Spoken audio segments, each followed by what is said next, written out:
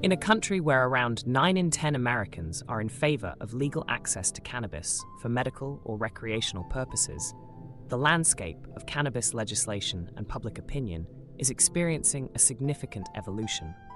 Recent survey data from the Pew Research Center sheds light on the changing attitudes towards marijuana legalization in the United States.